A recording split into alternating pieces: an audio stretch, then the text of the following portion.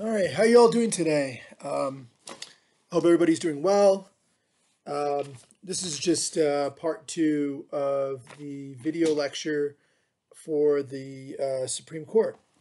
Um, so today we're just going to talk about some of the most influential Supreme Court cases, just so you get an idea of the kind of cases that they're involved in uh, since World War II or World War II and on.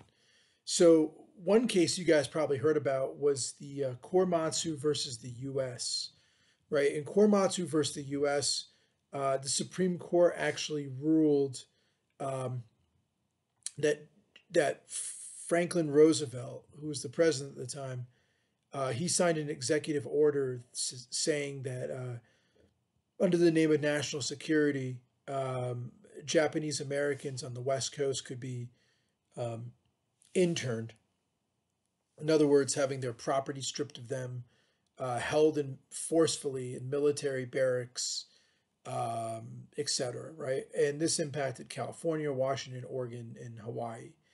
And the Supreme Court issued probably one of their worst decisions in their history, and they said that the president absolutely had the authority to make that decision. And of course, uh, many argue this violated, you know, all the basic rights and liberties of the Japanese Americans. You had, obviously the Fourth Amendment, search and seizure was grossly violated.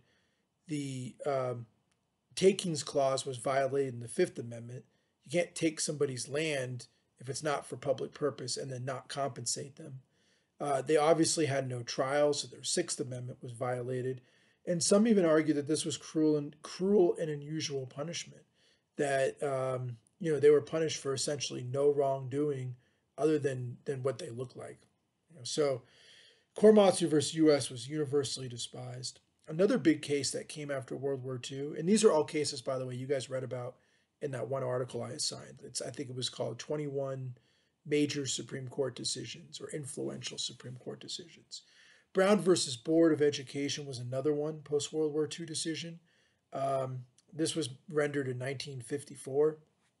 And this case had to do with Supreme Court ruled that the prior 100-year ruling that basically said separate but equal is not constitutional. And separate but equal basically said that it was fine to have separate public schools for black people and separate schools for white people, so long as the facilities remained equal. In other words, the buildings were of the same quality, the teachers were of the same quality, and obviously that just wasn't the case, right, during apartheid. So the Supreme Court ruled that separate but equal is inherently unequal, and they ordered all public schools K through 12 to be immediately desegregated. Now, just because the Supreme Court makes a ruling doesn't mean that it's followed, right? So, you guys know the history of what happens after this decision, right? There was, a lot of resistance. Schools refused to desegregate.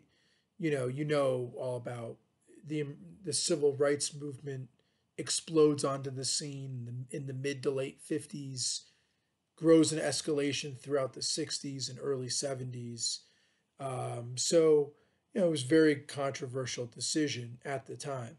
And I should point out that segregation of our schools, especially in the inner cities, our urban areas throughout the country, it's just as bad as it ever was back then, too, right? So, again, just because the Supreme Court renders a ruling doesn't mean it becomes automatic by any stretch of the imagination, right? Another major decision, 1966, Miranda versus Arizona, right? In this case, said that all defendants, if they're being uh, arrested for something, they must have their rights read to them. And you guys probably know these, right? You have the right to remain silent, meaning when you're arrested, you do not have to talk, right, at all to the cops. I'll say that one more time. if y'all find yourself ever in a situation where you're arrested, zip it. Do not speak to the police. Don't say a word, right, about your case. Don't admit guilt. Don't admit anything, right? Because the next part that comes from this case, right, is you have the right to remain silent, and anything that you say will be used against you in the court of law, right? So it's just basically protecting defendant rights, right? And this was seen as a very big case too. Last lecture we talked about another major case from post World War II, and that was Roe versus Wade. We don't have to go back into that, but that was obviously the case dealing with abortion, and that's still arguably one of the most controversial decisions the Supreme Court's ever rendered. It literally ignites protests on both sides, right? And many states, particularly in the South, have actually passed laws banning abortion. So they're in direct violation of the Supreme Court ruling. And their hope, right, is that now that we have a conservative majority in the Supreme Court, it forces the Supreme Court to re-examine Roe versus Wade. And to be honest with you guys, I would say there's a probably pretty good likelihood that Roe versus Wade gets overturned in the next 2 to 3 years, more than likely, right? All that would mean is that it would revert it back to the states. It would basically say it's up to the states to determine what they want to do with this, right?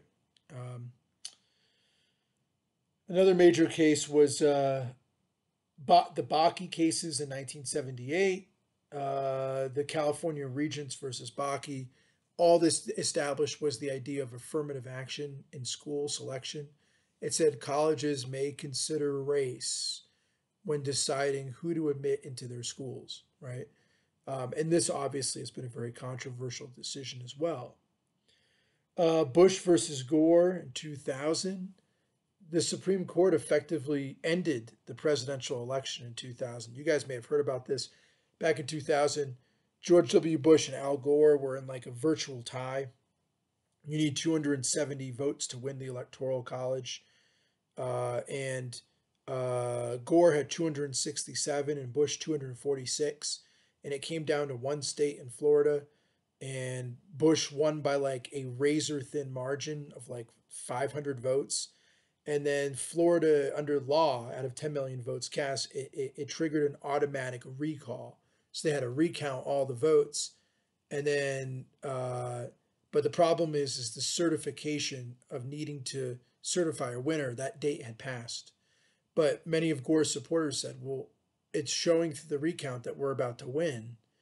Bush's lawyers were saying, no, we passed the certification date. And it came up to the Supreme Court. Supreme Court ruled, nope, the recount must end. And effectively, Bush became president. They decided the election. Now, what was controversial about this, of course, guys, is that there were the 5 judges that ruled in favor of Bush were all conservative judges, and the 4 that ruled in favor of Gore were all the liberal judges. So it kind of showed the whole like partisan divide coming into play in the Supreme Court. Another major case, Lawrence versus Texas. This struck down sodomy laws in the United States. It basically said that you cannot, Texas had a law in place that banned anything but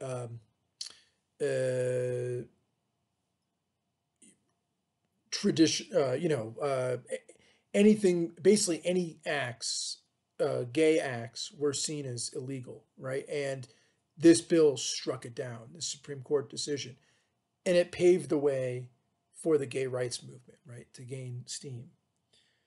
DC versus Heller, for any gun rights activists out there, people who are very favor of the Second Amendment, this validated the Second Amendment. It said that DC and Chicago, who tried to both pass bans on handguns, was unconstitutional.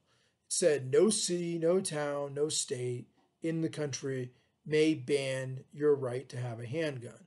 They can have background checks, they can have various regulations, but they cannot outright ban your right to own arms.